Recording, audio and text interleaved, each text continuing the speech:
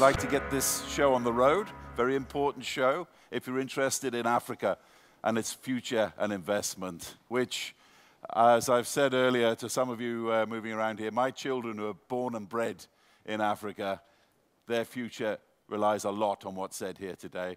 My name's Chris Bishop. I'm the founding editor of Forbes Africa magazine. We started 6 years ago this month, and we've become the biggest and fastest growing business magazine on the African continent. We have more than 200,000 readers every month, and one of the key things in our magazine is entrepreneurs. We are unearthing African entrepreneurs every month. It's a very important story for us. A lot of people say to me, like, oh, we didn't know there were so many entrepreneurs in Africa.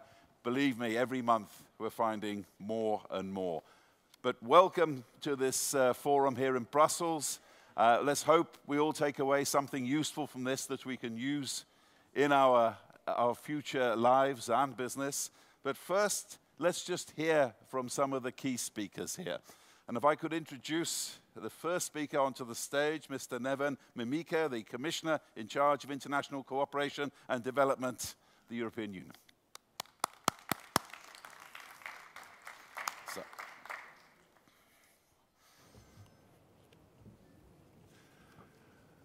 So, very good morning, Excellencies, distinguished guests, participants, ladies and gentlemen.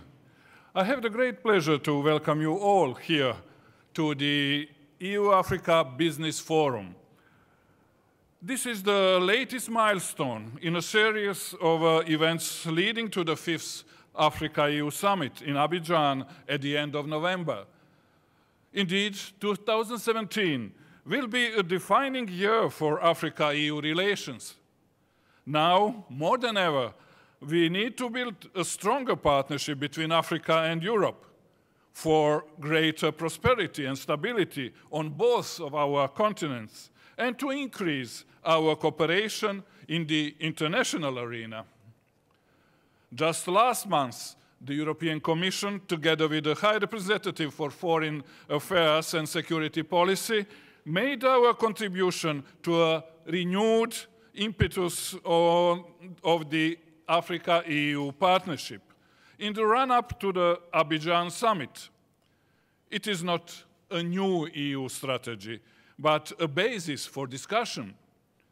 It suggests the areas and initiatives which we think can have the biggest impact on delivering the Global 2030 Agenda and Africa's Agenda 2063. In particular, it identifies two main strands of work: building more resilient states and societies, and creating more quality jobs, particularly for young people. Investing in youth is indeed the overarching theme of the Abidjan summit. And this will require innovative approaches to ensure that the concerns and aspirations of young people in Africa and Europe are heard and that they are actively involved in designing the solutions. We want to make sure that the Africa-EU summit goes beyond warm declarations to define a solid set of deliverables. And this will need the ownership and involvement of all. This is where mechanisms like the EU-Africa Business Forum are so important. This forum provides a platform for us in public institutions to engage with business representatives from both continents in an open and frank discussion on how to better address our common challenges. In line with this year's European Development Days and our recent proposals, we want to focus today on how to boost investments and unleash the potential for decent job creation. Why does this matter? We are all aware that the demographic dynamics in Africa will be one of the most significant global challenges of the 21st century. More than half of the total population growth until 2050 is expected to take place in Africa. by which time it will be the only region in the world to have a population younger than it is today. According to IMF projections, Sub-Saharan Africa will need to create 18 million additional jobs each year up to 2035. Sorry, to 2035. And to keep pace with the number of new job seekers entering the market. This compares to only 3 million formal jobs created today on a yearly basis. The European Union is currently Africa's #1 investor, its largest trading partner, and the first source of remittances. But we can do even more and better together. This includes turning Africa's demographic challenges into a dividend, not a burden, by offering real opportunities to this vibrant young workforce. This population boom is also expected to generate significant market opportunities, with private consumption driven by an expanding middle class projected to reach 2 trillion euros annually in 2025. Companies in Africa are expected to create an even larger market with an additional 3.3 trillion euros in spending projected for the same time scale.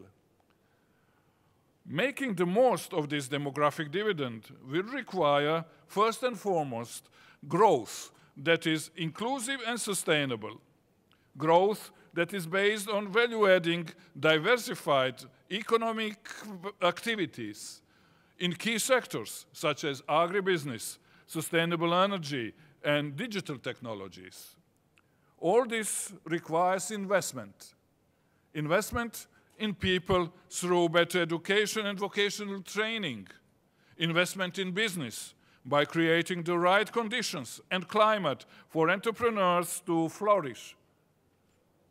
And investment by the public and private sector to diversify economies and link them to regional and global value chains. In order to support this, the European Union is working on an ambitious European external investment plan to help boost investment for sustainable development in so-called riskier areas and sectors in Africa. We want to generate investment of up to 44 billion euros or even more, if other partners contribute. And we would like to work closely with European and international financial institutions, including the European Investment Bank and the African Development Bank, as we have done in the past under similar investment facilities. It is the same logic that worked well for the internal European investment plan, using public funding as a catalyst to attract public and private investment and to create jobs. And it is the natural evolution of the blending instruments that we are using for almost 10 years in our development cooperation. This new plan is based on 3 pillars. Firstly, a new guarantees and other financial risk-sharing mechanisms. Secondly, technical assistance to build a better pipeline of bankable projects. And thirdly, policy reforms and dialogue with the private sector to improve the overall investment climate in partner countries. The message we frequently get is that money is not always the real or only issue. In fact, improving the conditions for investments is more important in reducing the risks to acceptable levels.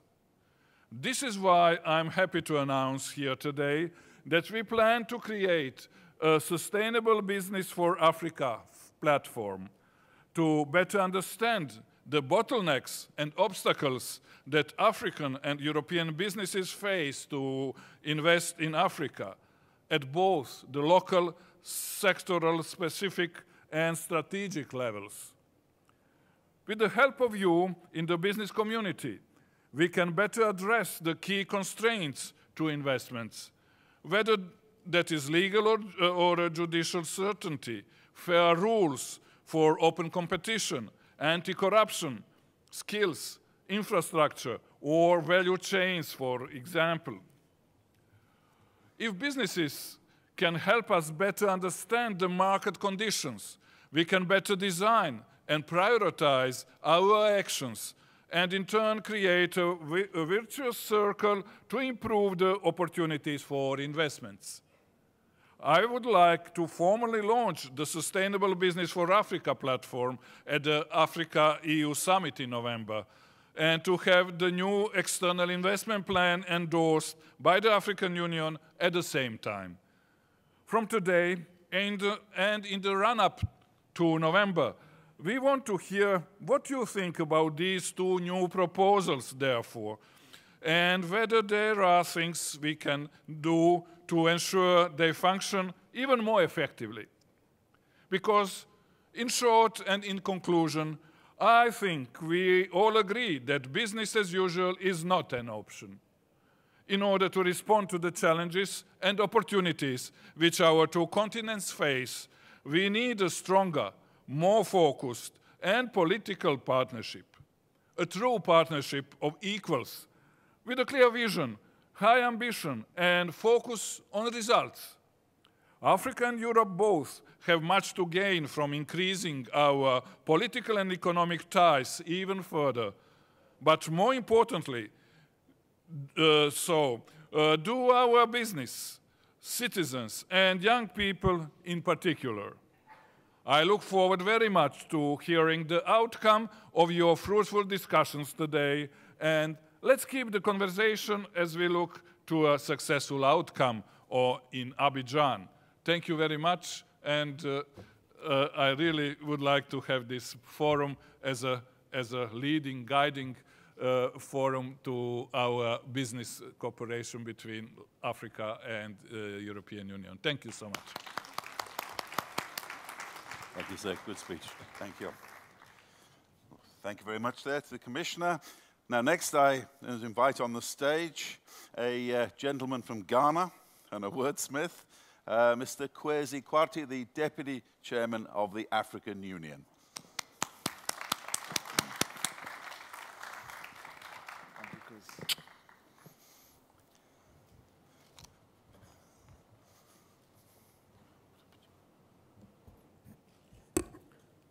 Good morning, everybody. Your Excellencies, colleagues, distinguished ladies and gentlemen. I bring you fraternal greetings from the African Union Commission, from our chair, Mr. Musa Faki Mohammed, and from all of us in Africa. Of course, we need to thank our European Commission for the warm hospitality. In spite of the slightly chilly weather, we still feel the warmth here, and we appreciate it. Africa, always a paradox, they say, is experiencing unprecedented economic growth, or so we're told. Fundamental change, we're told, is on the horizon, with the growing realization of the potential of the private sector to engage in transformational development. Relations between Africa and Europe come a long way, and Africa remains a paradox, as they say, or as Churchill would have put it, an enigma wrapped in a conundrum. Poverty within unspeakable wealth. But how did we get there?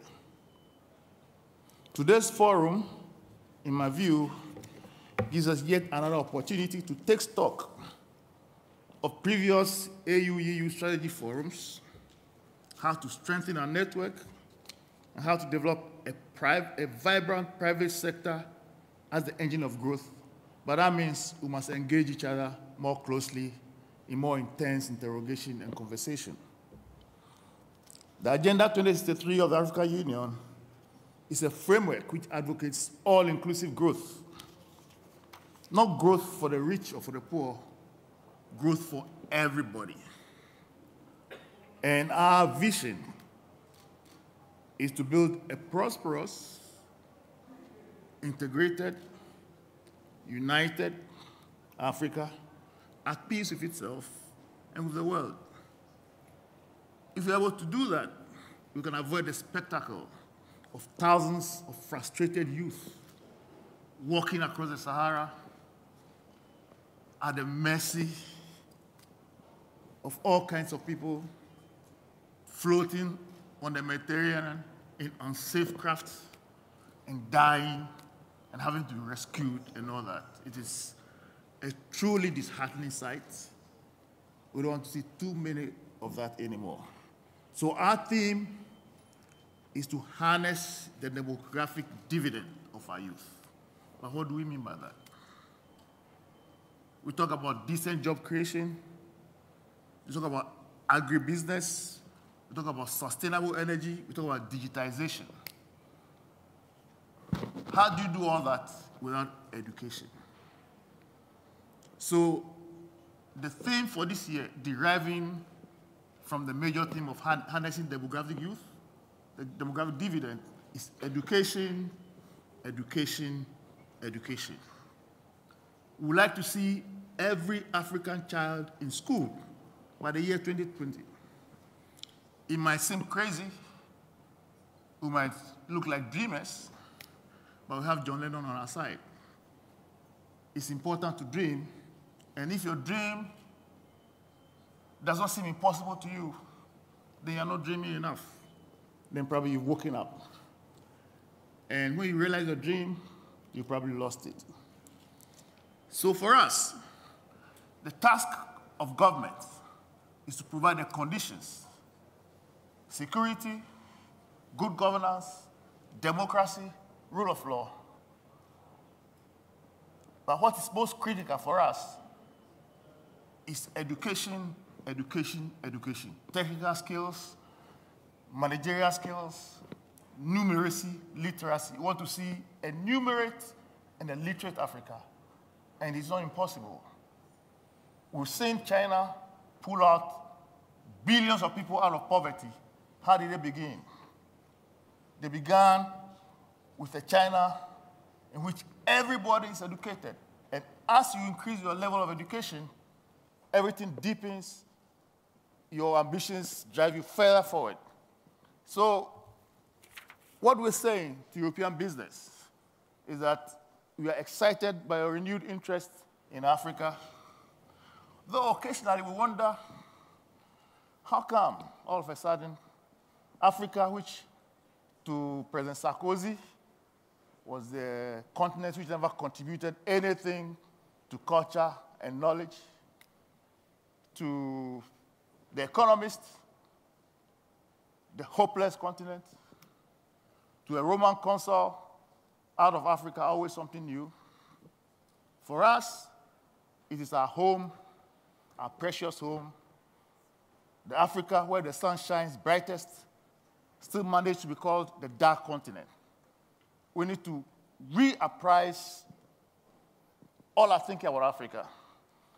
And if we begin to focus properly in the long term, that is education. In the short term, you may do some other things like infrastructure, railroad, and all that. But to create human capital, that is the key for Africa. And what do I mean by capital? Capital is value which creates value. And it's only education. It's only an educated population, education of women and children, adults, continuing education.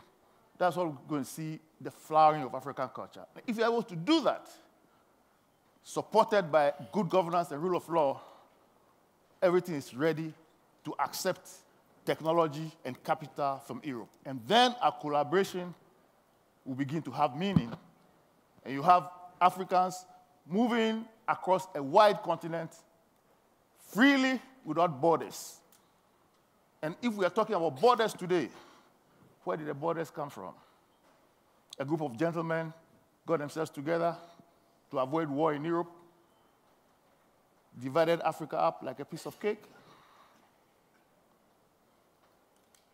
And the business of the African Union is slowly trying to disentangle the knots that Africa has been tied into. If we're able to do that, we have free flow of goods, capital, and people. You can have an Africa where European business will have a larger economic space, and the productive energies of the people will be liberated. And you will not have many of us trying to cross the Sahara, seeking a non-existent El Dorado in Europe. So, my dear friends, this is my message to you. Help us put our act together, integrate the continent, which was disintegrated from Europe, if truth be told. Thank you for your kind attention. Thank you. Thanks, Chief. Thank you, sir. Thank you very much, the Vice Chairman of the African Union. And now we're going to hear from Ambroise Foyole, the Vice President of the European Investment Bank.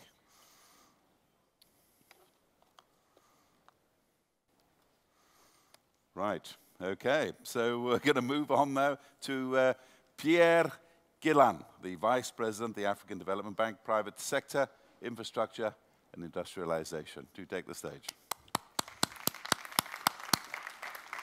Bonjour. Merci. Excellencies, ladies and gentlemen, it's a great pleasure to be here this morning in this important forum. I'm really happy to be here to discuss partnership between the EU, ACP countries, and African institutions. For the African Development Bank, private sector is an important area and a growing area. The continent itself is growing. We have been emphasizing of late the slowdown in the growth, but let's not forget that 7 of the 10 fastest growing countries in the world are in Africa, and that while GDP growth may have been only about 2.2% in 16, 3.4 in 15, it was over 5% for over a decade. And it's expected to pick up again this year and next to 3.4 and 4.3% respectively. So it's a continent of growth and opportunity, an emerging continent par excellence, one where lots of business is to be done by Africans with their international partners. One of the consequences of this rapid growth that we've seen over the past 15 years is also the development of a growing middle class. Who says growing middle class also says growing purchasing power, growing ability to produce for the domestic market and not just for export. And so one whole strand in private sector development and investment in Africa these days is to stimulate production for this growing domestic market that can be served and for which products could be manufactured locally that meet local needs better and that also provide employment opportunities in the home market. But to achieve a really attractive market, Africa will need to open up more. And the Commissioner referred to it before. We need to contribute to creating these larger markets that will make investment in one African country also investment in the continent as a whole. That, to me, remains a priority. But let me go back to what we do at the African Development Bank. We've lent about 13 billion euros over the past 15 years in support of the private sector directly. The share of our private sector work was only about 8% in 2006, and it has reached now 31% this year. So it's a fast-growing share of our business, about 3 billion euros for this year alone. So just to remind you, we are an African institutions, we lend to government, and we lend to private sector, about 30% of our lending, as I just said. We do also a lot of co-financing. Almost everything we do in partnership with others, including many of you in this room, and that includes EIB, CDC, Proparco, KfW, DEG, but also regional development banks like TDB or West African Bank for Development Bank. So we are here to invest in African businesses, but also to invest with governments in improving the investment climate, the business climate that is going to make it more attractive to do business in Africa. Just this last month, I had the opportunity to visit 2 of the projects that we have financed, and I just want to say a word about it. One is Durban Cement in Ethiopia, which is not the country that has been best known for wild private sector development. That investment by private companies, supported by us and other development partners, has had a tremendous impact. cement prices following the opening of the factory dropped by 75%, and all of that also resulted in significant savings in foreign exchange, which is constrained in Ethiopia as in many other developing countries. In addition to that, it helped develop the region it is implanted in and created over 700 long-term jobs. The other project I visited a few weeks ago was the Nacala corridor in Mozambique. It's an amazing achievement. A private company invested close to $10 billion to develop a mine and create a 912-kilometer railway, a third of which was brand new, greenfield, the rest was rehabilitation, and develop a port. And so we're part of the financing of that effort. That in itself will help unlock Malawi, which, as you know, is a landlocked developing country, but also some parts of Mozambique that had been quite isolated. And that investment was done by private sector. So astonishing accomplishment where the international community, including ourselves, have played a supporting role. We also have our Africa SME program that was launched in 2013 and has provided so far over 114 million euros. We also launched the African Guarantee Fund for small and medium enterprise that provides much needed guarantees to that segment that was jointly with the Danish and Spanish development agencies. And since 2012, when the AGF was launched, they have helped find access to over 1,300 SMEs and created 11,000 additional jobs. So lots of these mechanisms can have a tremendous impact on the life of people. As you may know, also the African Development Bank has launched a major initiative called the High Fives, and it means that these are our top 5 priorities for development. And those priorities are meant to catalyze and focus our energy on power and light up Africa, feed Africa, industrialize Africa, integrate Africa, and improve the quality of life of Africans. These are our 5 core priorities, and all our energies are focused on that. And with a purpose to close the energy gap, to kind of move Africa from being a net importer of food to be self-sufficient and an exporter later on, to diversify economies from heavy reliance on primary commodities to additional value addition, and together to also unlock landlocked small and fragmented small markets into regional integrated ones. So that's our High Fives, what really guides our action as a development bank. But to achieve all these targets, to achieve our High Five, the private sector is absolutely critical, and much more remains done to really tap into its energy and unleash its power. And first, lots remains to be done by governments, by African governments. And I'd just like to echo one thing, an initiative that many of us launched about 10 years ago. You may have heard of the Investment Climate Facility for Africa, which was launched around 2006, to help African governments improve their investment climate.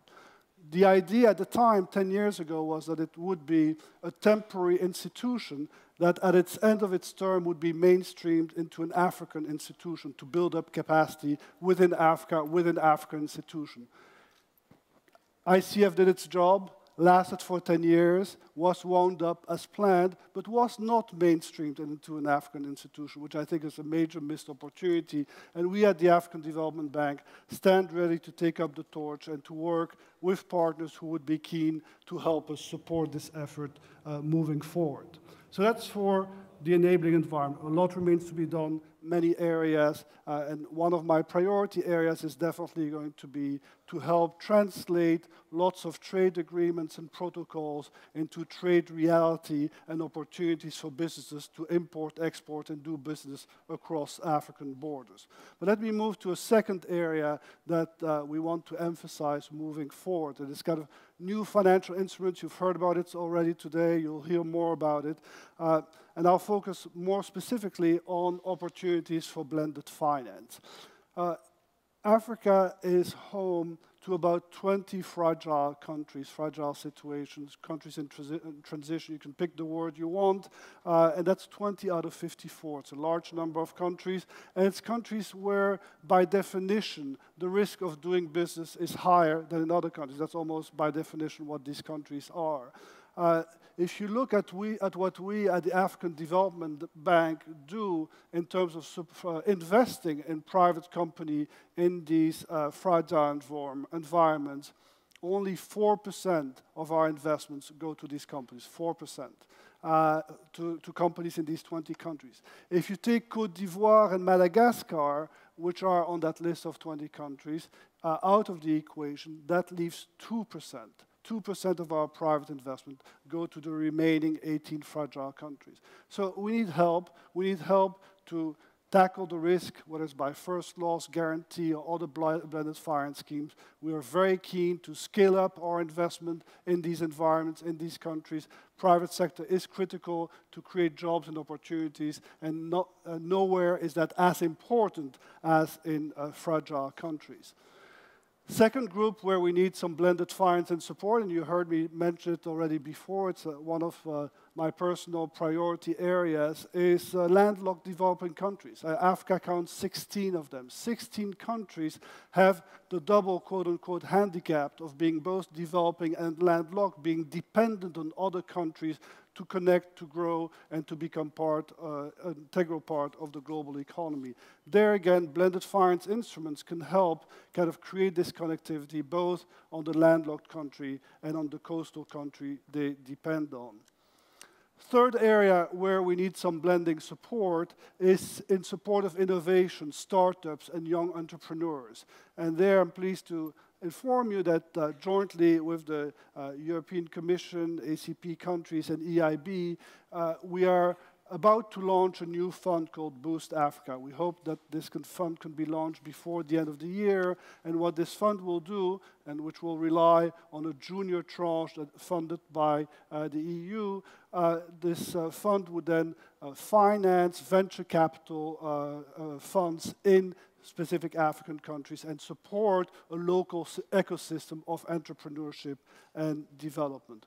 And finally, fourth area where we will need support in terms of blending and concessional support is increasing access to local currency financing. Most of us in the development business, we have foreign exchange, we lend in euro, dollars, what have you, and it's very difficult for SMEs in particular in African markets to take that foreign exchange risk. So we need to come up with mechanisms to de-risk that and to make increased local currency financing available to many of these SMEs. That's for the blended finance instruments. Let me now move to another key part of our agenda, which again fits in this integrating Africa overall goal. When you look at what we do in the transport and ICT areas, for example, a big chunk of that is to connect countries to one another and to regional markets. For example, the Mombasa-Nairobi-Addis corridor, we've invested over 1 billion in it, and so more of these efforts are needed, not just to finance the infrastructure, but also to ensure that once the infrastructure is financed, that the services that run over it, whether it is border and customs services, whether it is trucking and logistics services, are competitive and can really deliver the goods at the fastest and cheapest way possible. But I would not want to conclude my remarks here in Brussels at the Africa-EU Business Forum without highlighting what Africa can also learn from Europe. Because we talk a lot about South-South cooperation, which is excellent. I was in India last week and had made some deals with Indian governments and companies to support African investment and initiatives. But there's a lot to be learned in Africa from the European integration experience. And what Europe has achieved over the past 60 years or so is nothing short of remarkable. We had lots of small scattered markets, quite suboptimal, too small to do business in at scale, too small to compete internationally. Well, you know, whatever you may think about the European project, it has brought tremendous progress, it has brought tremendous opportunity, and it has done by stitching different national governments together in kind of a gradual process. I really believe that Africa has a lot to learn from that European experience. Look at the open skies we benefit from here in Europe, and look at the implementation of the Yamoussoukro decision in Africa. I mean, Air transport in Africa is problematic, largely because the market doesn't work, air traffic rights are not granted, there's not enough competition, and there's no mechanism to really bring it together. So we're keen to work with our African partners, including AFCAC, but also to draw on the experience of the EU. I've talked a lot about integrating markets. The experience of the EU in creating single markets is just powerful and formidable. The experience of putting up mechanisms such as competition policy or unique identity schemes to help make these markets really integrated is equally important. Trans-European networks, well, PDAC can learn a lot from trans-European networks. So I think that when we look at the EU-Africa partnership, we also need to look at how African regional integration can benefit from the tremendous track record that Europe has achieved in integrating its own markets. So to conclude, I'd like to reaffirm that the African Development Bank is your partner in Africa's development. We are an African institution with non-regional members, many from the EU. We are a development bank. We have invested in a broad ecosystem of regional development finance institutions in which we are shareholders and lenders like Afrexim Bank, ATI, TDB, like about a dozen of them.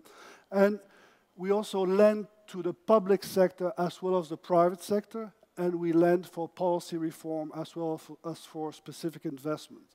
Our high five priority areas cannot be achieved without strong investment by African governments, by the private sector, and by development partners such as the EU. Thank you very much. Thank you very much, sir. Merci beaucoup. Thank you very much, Pierre Guillain of the African Development Bank. Now, we're going to our first panel discussion, particularly I'm looking forward to this morning.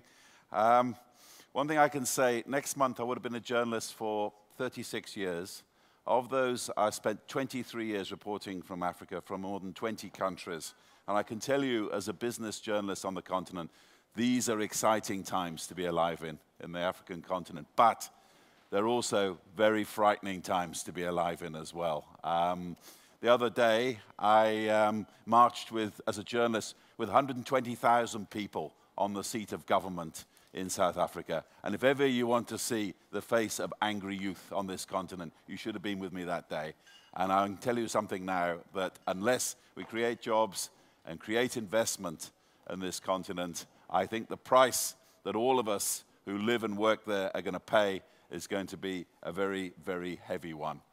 So just to move on to our first discussion, and I'll start inviting our guests up onto the stage, starting with Rebecca Stroymeyer, the founder of eLearning Africa.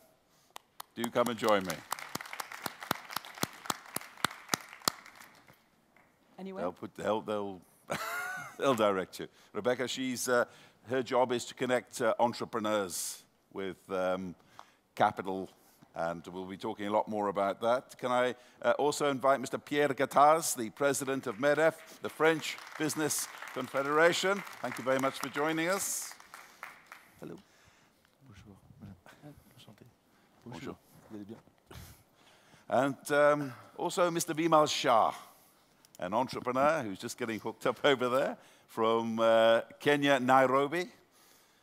And, well, shall I say, one of our continent's more successful entrepreneurs, and has a very, very hard-working family, and I'm sure lots and lots of views on exactly what's going to happen in investment in this continent. Do welcome Vimal Shah.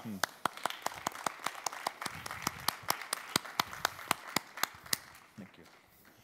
Okay, well, if you don't mind, I shall stay up here, and just to start off with, if I can go from left to right here, just a brief mention, if you could do, just your reaction of what the European Union is trying to achieve here with investment in Africa. What's your initial reaction to it, sir? Well, that's a very important subject for Europe and for the world. I think, again, Africa is going to go from 1 billion inhabitants to 2 billion in 30 years.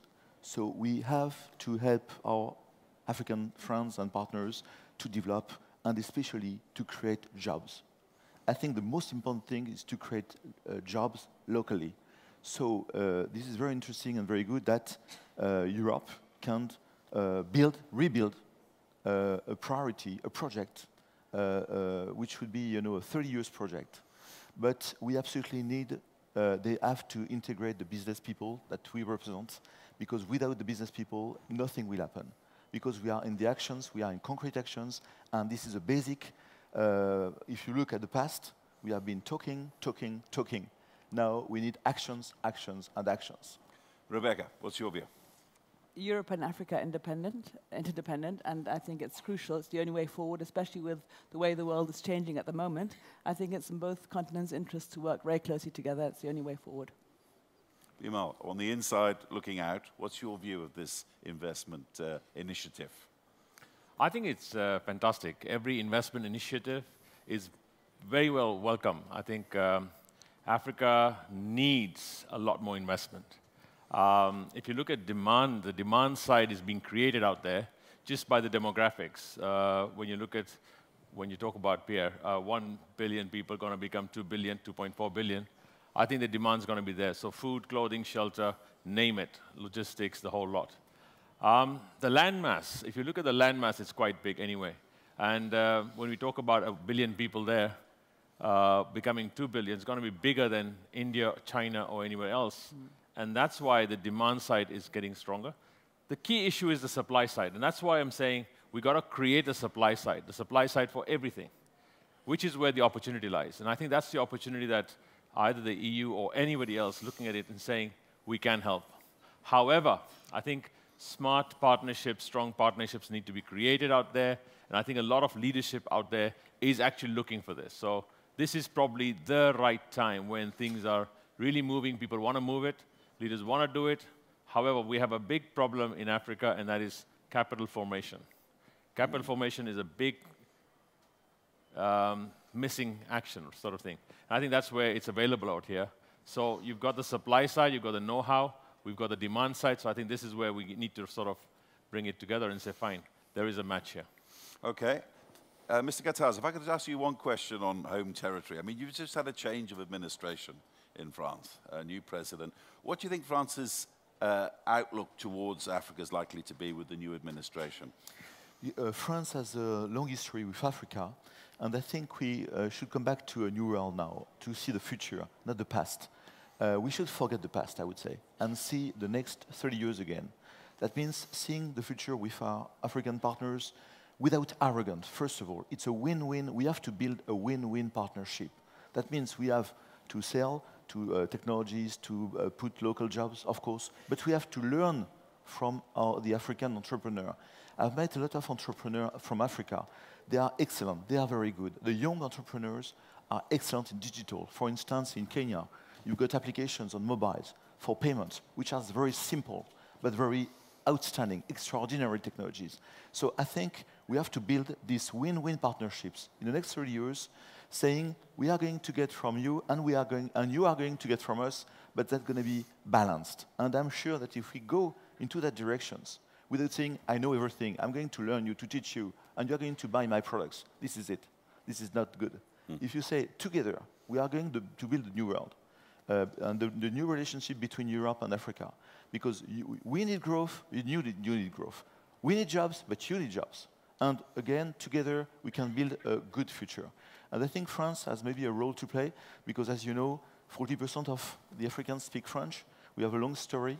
So we could be a kind of open gate from Europe to Africa. Not the only one, of course. Again, no arrogance, but just because we have old history and old relationships that we can use to rebuild the future. Rebecca, I mean, Mr. Gattaz mentioned not 5 minutes ago, time is the time for action. What difference do you think this investment initiative could make to the lives of the entrepreneurs that you deal with in the African continent? a huge difference. I think if it's recognized, and I think now it has slowly over the last few years, it's been recognized the relevance of the formation of new businesses, especially SMEs, and new entrepreneurs create SMEs and then strengthen the community. So I think it's huge. What is relevant, though, is how fast it takes. Often these kind of investment programs can be very bureaucratic, can take a long time. By that time, all creativity is lost and the ideas sort of, put back to bed. So I think that's also crucial, as well as speeding up the process, making it simple, cutting the bureaucracy as far as possible, and finding a proper set of guidelines, how one works, to make it happen. So Vimal, that's a question I put to you. I mean, you and I know scores of African business people on the continent. The first question they're going to ask when we go back is, oh, that sounds great. When? I think the time is now. I think the two things here. It's all welcome. The problem is that Africa is not waiting for somebody called Europe to come and sort itself out. I think this is something that I would rather say it here. It's not going to wait. We have demand. We need to service it. It will be met by somebody from somewhere. If not Europe, it'll be China, it'll be India, it'll be Brazil, it'll be America. So everybody's trying to get a piece of the action. The question is this analysis paralysis that we have a lot of times about, oh, we don't trust this, we don't trust that. It's changing. The time is now, and I think a lot of leadership, if you see leadership changes across, I mean, it's happened in the US, it's happened in the UK, leadership changes are happening everywhere. In Africa, there's a leadership ethos right now that's saying, let's make a move, let's make it happen. Now, there is impatience there, and I think this is where we need to really say, fine, let's get on with it. However, partnering with them, partnering and making sure that we have thought leadership as far as it's concerned, also giving them direction. Dictating and saying, we're rich, you're poor, is going to be a thing of the past. Because we're saying, I look at you from a rich man's eyes, you're poor. I think aid is not important. It's not aid which gives us AIDS. By AIDS, I mean always in debt syndrome. And we're always becoming like a begging bowl. And I think that's what Africa must cease to be doing, and saying, here's a begging bowl, give us some aid, give us some help here. I think it's better to say, here's an opportunity. There's an opportunity to do business. There's an opportunity to improve the lives of people. Come and make a difference. You really want to make a difference? Come out and make it. And I think we've got to remove this whole word CSR, which is cosmetic social responsibility.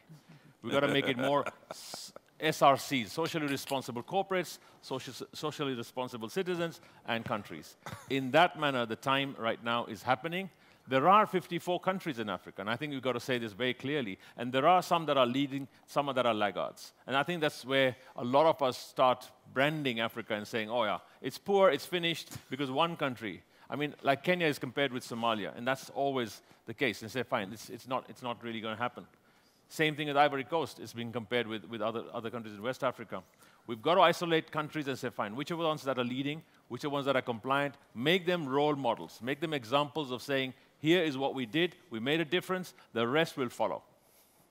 Can I just say, as a fellow African resident, here, before we carry on.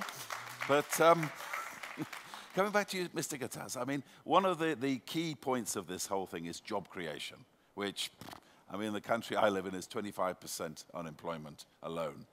It's a key thing, but a lot of talk was yesterday about sustainable jobs and how we must have jobs in the future. I can tell you, most of the politicians that I know in the continent will say we want numbers. We want thousands now.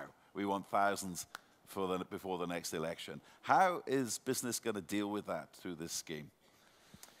Well, I think, first of all, the business people, well, Africa needs jobs, and Africa needs SMEs. So we need to have our SMEs, European SMEs, go into Africa, because most of the time it's large companies, big companies, Bolloré, Total, and so on. So we need to have the SMEs going there to motivate the SMEs to go and create jobs. First of all, from the European perspective, we need a trust environment, business-friendly environment. This is true for Europe. If you have the margin, you can go to Africa. If you don't have the margin, you don't go. You don't globalize, you don't export. You just, stay at home and wait. We need a business environment which is good in Africa too. That means no bureaucracy, things easy to deal with, and business people talking with business people. So I think it's very important to see that SMEs can talk with SMEs, local SMEs, and then they can partners, because and they do business, and they do projects. Then you have to guarantee the financing, because I think finance is a keystone too. There's trust, there's business-friendly environment in Europe and in Africa, and finance. Because sometimes you have billions of euros, which are in the clouds. And if you are a SME, you want to export, you want to do things, you don't see the billions. And so we need absolutely to make these billions going into the capillarity of the SMEs. Not staying in the government, in a country, in a big infrastructures, but going into the capillarity of the SMEs. Because the SMEs will need guarantee of payment, they will need some security. So this is the most important thing, I think, to be sure that the SMEs from Europe will go and help creation of jobs locally. And then, of course, you have the education. Education is a keystone too, after the business-friendly environment, trust, guarantee of finance, and so on. Education means you can create long-lasting jobs. And this is a part of responsibility between the companies themselves. We have to train their colleagues and salaries and employees all over their life, because mutations are everywhere, digital is disrupting everything. So we need to teach, to train our people all lifelong. And the countries, the governments must do that too. So education is something that we have to build and, in a sustainable way in order to be sure that the companies which will create locally jobs will be able to climb into the added value. Because what I look in Africa, they have quite amazing raw materials and minerals, gold, everything. You have everything in the grounds, agriculture. But the prime is to create jobs. We need to increase in the added value. The jobs must go in the upper side of the chain. So that's another challenge to do, is to be sure that the people will not stay in the farms, in the ground, but will become technicians, engineers, searchers. And in that case, you can develop sustainable companies, sustainable technologies, sustainable jobs locally. So, Rebecca, if I could just ask you, I mean, at Forbes Africa, we believe the government coffers of Africa are empty. They're not going to create jobs for the youth that's coming up. From what you're seeing on the ground with entrepreneurs, how likely is it? Because often, as these SMEs you're talking about, they can be the most vulnerable and the most prone to fail on the continent, it has to be said. How likely is it that they can create the jobs that the continent needs? The SME, the new edtechs or the government itself? No, no. Well, they can. Of course, they can. I mean, I come from an SME. I started I started at a time when the word startup didn't exist, and I didn't get all the favorable conditions that you get as a startup. But basically, I think that is the backbone. But it's a question of creating a favorable environment. It's also a big question of education. That's also my background. Where I work is in edtech startups, and it's about the skills. So and it's finding skilled people. I think a lot of people, the void in the labour market is not because there are no jobs. There are plenty of jobs, but there are a lot of unskilled people, and that's the crucial thing. So I personally think as long as banks are supportive, as long as the government and the policymakers see the relevance of startups. If I could just jump in there, yeah. I mean, I can give you a score of stories. Yeah. A lot of SMEs, when they go to the banks, they get laughed at. Exactly, People say, I'm sorry, yes. We're not going to give you a penny. Yeah. We don't trust you. I mean, but that's why I think education is hugely important on all levels, re-education on all levels, and understanding what makes growth. So I think it's about multi-stakeholder partnerships, and that all players in the arena understand how relevant it is to bring something forward. It's a change of mindset. But we talk a lot about Africa. Look at Europe. We have a huge problem with the same, and we have also a problem in the sense of what are the future of jobs. That's changing very, very rapidly with demographics. I think I'll probably have to work until I'm 90, and so I think this subject is relevant for every single continent, and not just for Africa. But it's about re-changing one's mindset and really having banks taking more risks. Vimo, as a highly experienced businessman operating in Africa, where would you be directing the investment from outside to create jobs, sustainable jobs, that is? I think there's many avenues right now. Every single challenge you name, and a lot of people talk about this challenge, there's a challenge, there's a challenge. Every single challenge in Africa is an opportunity for jobs. Absolutely there. If we have potholes on the road, you can have road-making machinery. You can actually do a lot more there in terms of everything. Telecoms, agribusiness. We've been selling, sorry to say that we've been selling cotton to the world and saying, fine, make the shirts. Why don't we sell the shirts, make the shirts, brand them, and then send them off overseas? We create a lot of jobs there.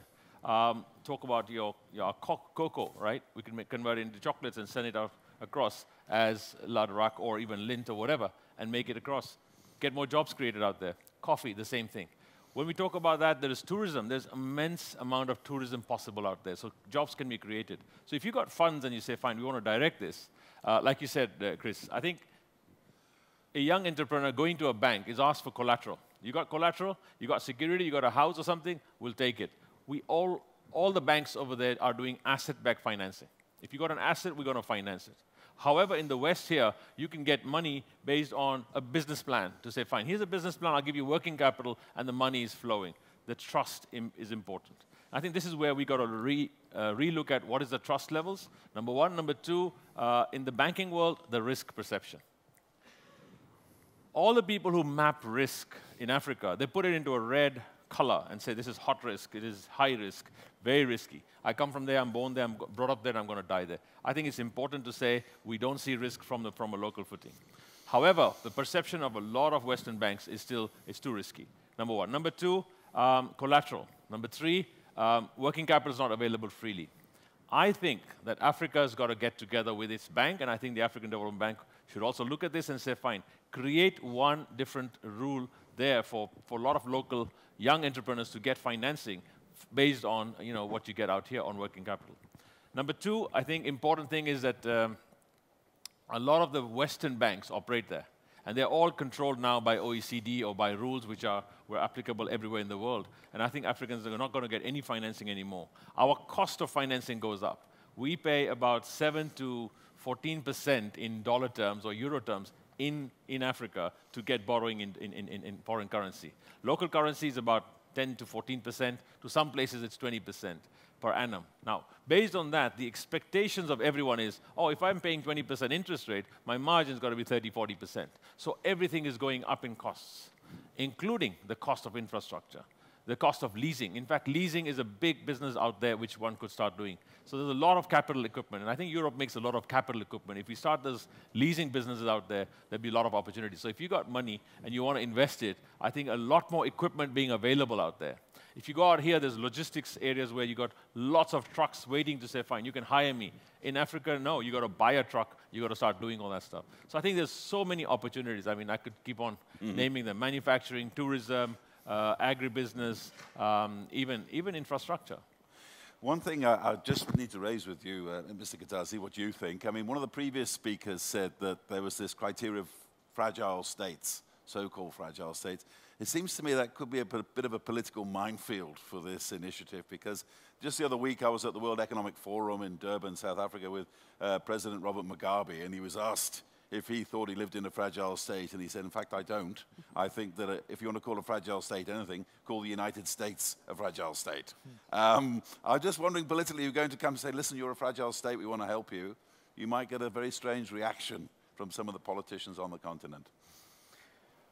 Well, I think that, if, again, every state can be fragile at a time. So the idea is, I really strongly believe that economy is a rock. So if you have a strong economy, which is with SMEs, and you can build a less fragile state. Because the economy is there, and when the politicians, are moving from the extreme right to extreme left, the SMEs are here, the jobs are here, the economy is working. So this is why it's so important that to develop this economy and to develop these jobs, because it's the part of reinforcing, I think, the sustainability of the state itself. So economy is a key. And just one more point that we speak about SMEs, I would like to emphasize on entrepreneurship too. And in MEDEF, French Business Association, we develop a lot of concrete actions again to develop entrepreneurships locally. I know that there's a Tony Elumelu Foundation in Kenya, in Lagos, by the way, and this person is very brilliant to help local African entrepreneurs to develop their business. And I think this is another way to recreate jobs, not only SMEs, not only large companies, but also developing this entrepreneurship, helping the people to make the startups. And in Nairobi, 20th of November, in 6 months, we are going to have the first startup meetings in Africa with MEDEF and an association that we created for that, in order that these guys can find advisors, finance, friends, partners, to develop their own business. And the more entrepreneur we'll have in Africa, the better it will be. So Rebecca, this idea of being an entrepreneur in Africa, I mean, I travel a lot on the continent, and I meet a lot of young entrepreneurs coming up. I can tell you 99 out of 100 who make it, their parents have said to them, listen, why don't you get a proper job, be a teacher, why don't you go work for the government, get something that gives you a regular paycheck. How long do you think it's going to take to change that mindset that being an entrepreneur, it's too risky and it's not like, in quotes, a proper job? Depends on the people, really. It depends, you know, I think a lot of people, either you're an entrepreneur or you're not. Often it's an early education thing. You know, people talk about teaching entrepreneurship at university. I think either you learn it early and it's a character trait even. You'll always have your parents arguing with you with what you want to do, and you'll always have people trying to put things, making it difficult. It's going to be a slow process. Well, not necessarily. I think it's you know, one thing about Africa, there's so much opportunity. There's so many ideas. I mean, if I were in my 20s and I was going to start a new business, I'd go there because there's so many things you can do. It's not saturated there, and it's just a question of creativity. I think the most important thing really is teaching people and educating people from an early age to think differently, to have, especially in the soft skills area. So I think critical thinking is one thing, emotional intelligence, creativity, and then also financial literacy is another thing, something I never learned you know, I think I'm learning it now.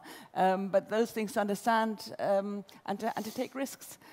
And then the world's your oyster, really. Just before you come in, Bimal, you're in Nairobi, one of the entrepreneurial capitals of Africa. What are you seeing from the young people coming up? Do you think that this kind of investment initiative is going to be fertile, do you think, amongst the youngsters you're seeing? I think very, very clearly there's lots of youngsters, and I'm patron of quite a few of these guys. One's called African Garage, and they actually have 25, under the age of 25 entrepreneurs who they give awards to every year. And you can see that entrepreneurship is a lot of it is inbuilt. However, what they lack is a bit of mentoring, a bit of road, you know, show them how to navigate, and also some financial skills, business plans. And I think if that education was imparted to them straight away, you could create all these guys into many more better things.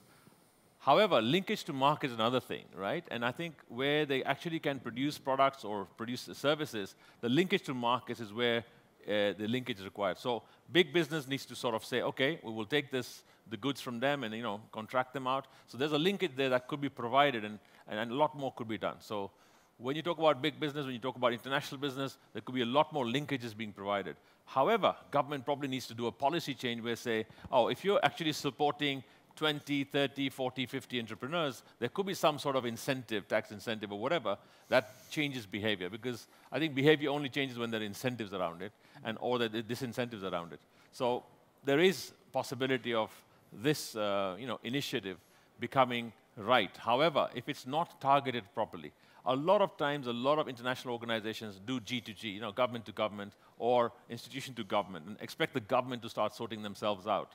I think it's the thing with sovereignty, right, that we will not interfere with your business. But I think private to private, a lot could be done. The private sector entrepreneurs can be promoted.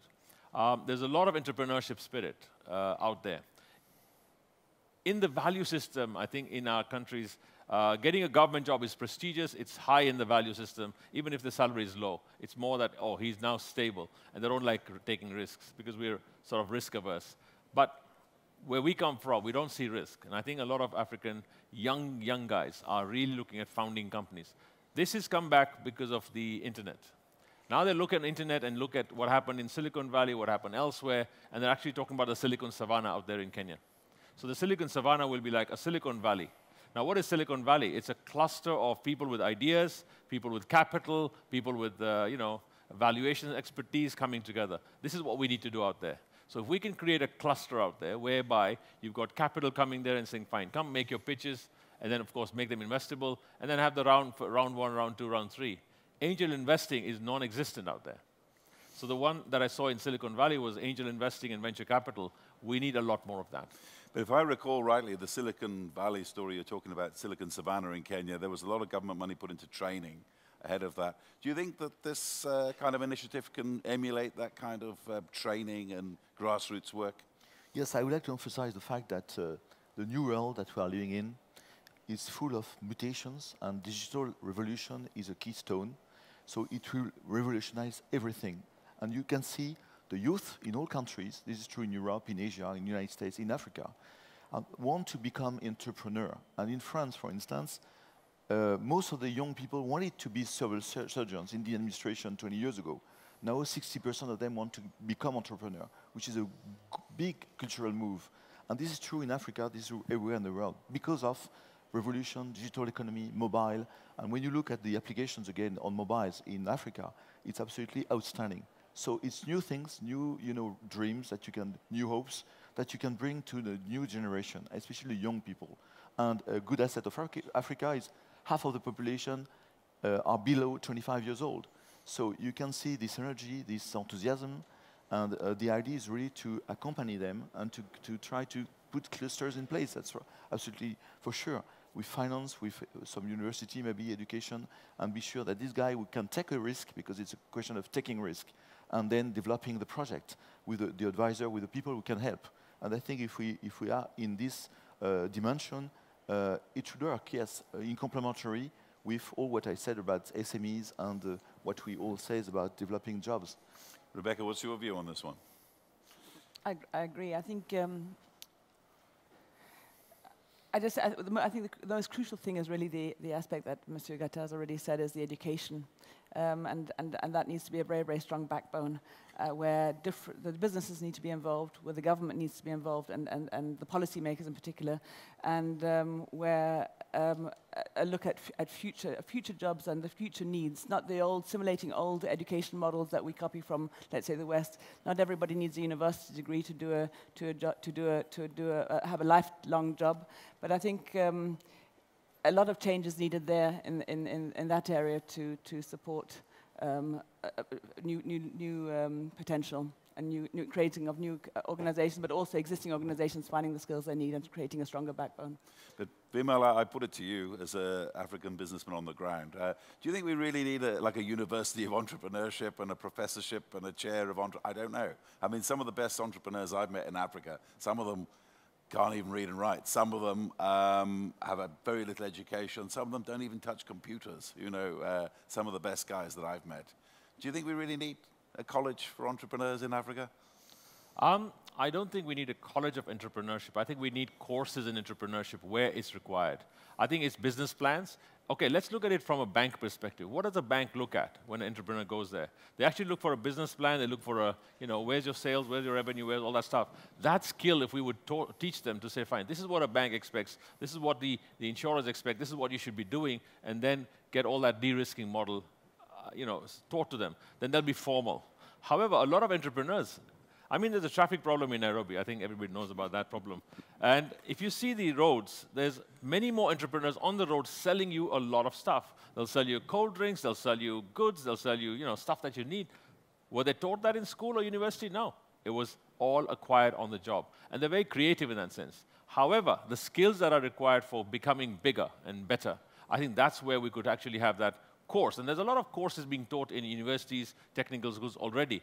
But yes, we could actually start imparting that knowledge and say, fine, this is what a bank expects, this is what you start becoming.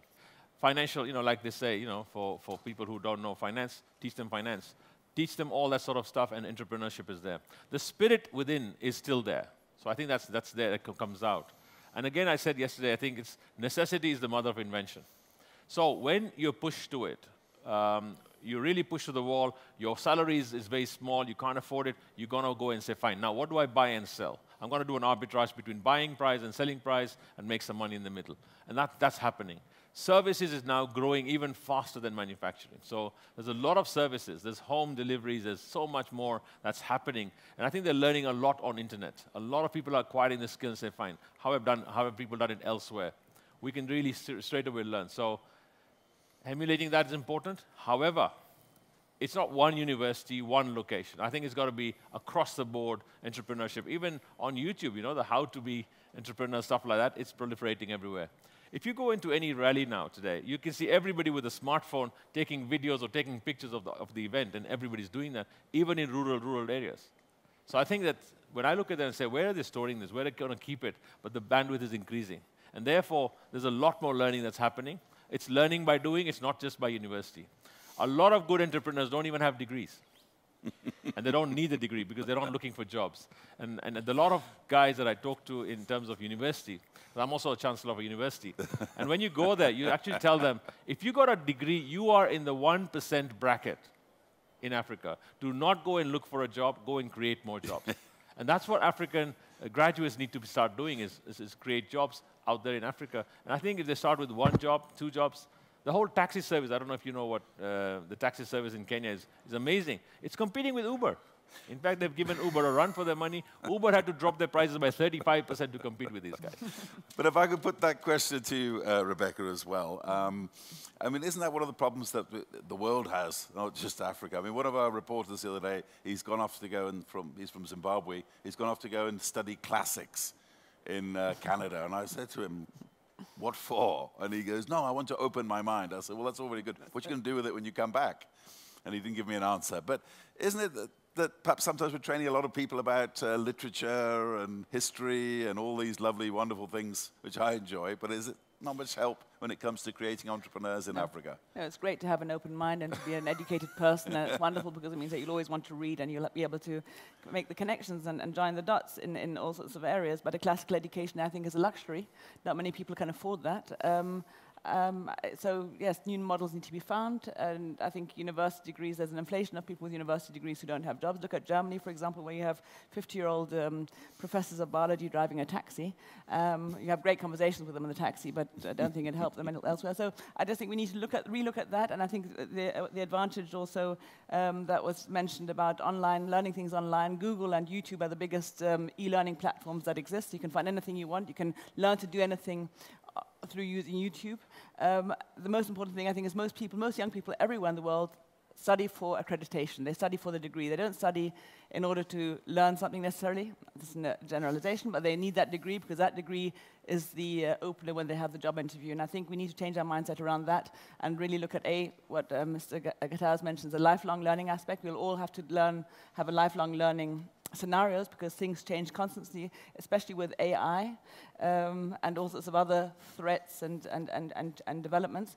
So we need to look at that in a different way. But I also think entrepreneurs are people who are confident. I remember when I went to the bank many years ago, they said that one of the reasons why they agreed to give me the loan was not, I didn't have a business plan, but they said it was personality.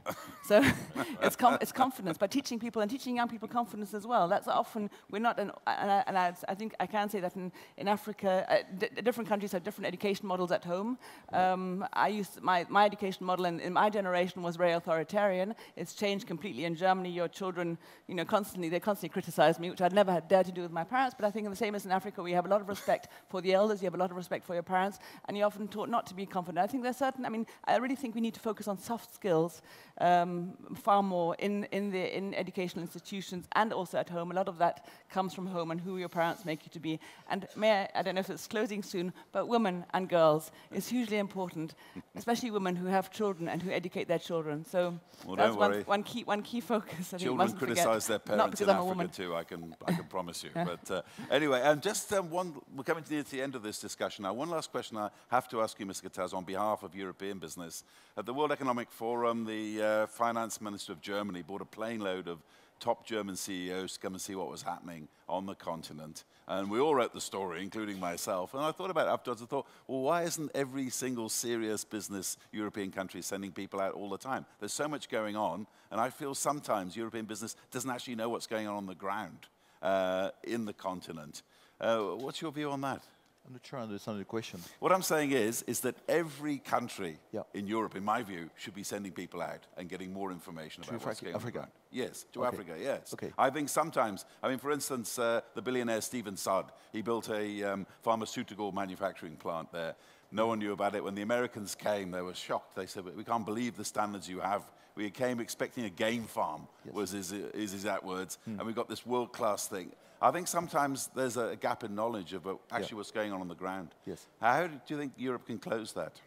Yes, we should, absolutely right. What we do in MEDEF, we have launched an association to create physical contacts, forums, as well as a digital platform in order for people to meet So, which we have been doing that in Paris in December, in Bamako in January. We are going to do that in Kenya in November. You know that people can meet, so I'm going to be with a delegation of SMEs over there, 100, and progressively, I think Europe should do that. I mean, bring delegation of people, SMEs, business people, as well as politicians, but we need concrete actions again, and we need to feel what happens on the field. And in order to help, you're absolutely right, and again, I think that goes not only, you know, by symposium or talks or anything, but going in the country, spending there, spending time, building projects are the keystones of the success for the future. So I think this is the way, well, the business work and this is the way the development should be done. Thank you very much, Mr. Gattaz. Now, we've just got about 1 minute left. I want to go along, all of you, just a short statement, just closing for the audience here, starting with you, Mr. Bimal Shah. I think, first and foremost, Africa is an opportunity. It is 54 countries, you've got to realize that, and you've got to look at where to go. But then there's Eastern Africa, Southern Africa, West Africa, North Africa, and Central Africa, and 5 regions, 5 regional economic communities. Overall, I think when people in Europe look at Africa, they look at the GDP figures and say, fine, too small, too small, too small. I think the Belgian GDP is probably equal to the whole African continent. So when they look at those figures, they say insignificant. Therefore, when you talk about big corporates, they say, hang on, not significant at all. However, not significant at all today. Look at it from a long-term perspective. Look at it from 10, 20 years from today. And I think that's where the opportunity lies to say long-term. Number 2 is not having a short-term stint to say, I'm here for I'm a CEO for 5 years. I got to look at this thing and say, fine, make some money in 5 years. It's not going to happen. I think it's going to be longer term. And that's where the Chinese are coming and saying, we want to be here for 20, 30 years, building railways, building a lot of stuff. Opportunity exists. I think it's all about who comes in and who takes it up. But Africa is open for business. I think governments are changing rapidly, and these changes are not reversible. A lot of people try and favor it and say Zimbabwe or whatever. I think stop focusing on those simple countries because they have some leaders who will sell-by dates over. So I think the question is, where is the next future, the next frontier? I think there's a big frontier coming. If you don't see the opportunity, you can actually stay in Europe. Rebecca. I'll make it shorter. Oh. Europe needs Africa. Our demographics, we need to work together. We're neighboring continents, and our demographics are not going in a great direction. We need jobs. We need to fill jobs here as well. So I think the only path is together, and it's a great continent to work with. It's wonderful people. It's a lot of fun, and much more interesting than working with Africa than with Russia, for example. And I hope there are Russians in the audience, but just in terms of ease and of common respect. Mr. Gattaz. I would say that Africa is the next big thing, and we absolutely need to have a big program for Europe, for Africa, building it with a win-win balance partnerships. I insist on that, through business, SMEs, for the young people, young Africans, because it's half of the population, through entrepreneurship too, very important, and through a kind of educations. As we say, there's a tactical job with services, so you don't need too much education. You need the sales and so on. And you need, if you want to build planes in Africa within 30 years, you will need apprentices, you will need technicians, you will need engineers, and you will need searchers. And I think this is the 2 things that we have to be developed is, of course, education, but low education for the people, you know, for tactical jobs, I would say, and high education in any case, plus the fact that the digital revolution will help to create this new type of educations on mobiles with the MOOCs and so on. So digital is a very interesting technology to help Africa to develop. Thank you very much, Mr. Pierre Gattaz, the president of MEDEF, Rebecca Storeymeyer, the founder of eLearning Africa, Mr. Bimal Shah, entrepreneur of Nairobi, Kenya. Thank you very much for lending your ears, and that's it.